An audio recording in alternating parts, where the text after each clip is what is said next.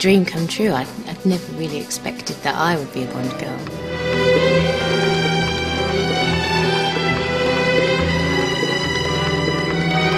It would be nice to be seen as very elegant and confident and, yeah, a woman.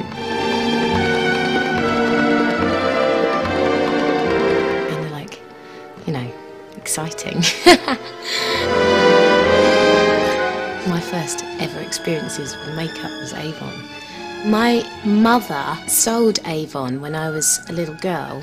It's really brilliant to be involved with it as I've grown older. I never thought I would, you know. It's funny how things turn out. It's really earthy, but it's also very sort of feminine. Everybody that smelt it that I know is like, wow, it's really, really nice and it's easy to wear. It's not too strong and anybody can wear it.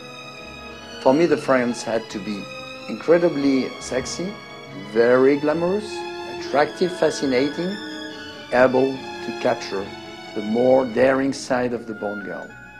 And I really enjoyed this duality of being on one side attractive and on the other side very dangerous.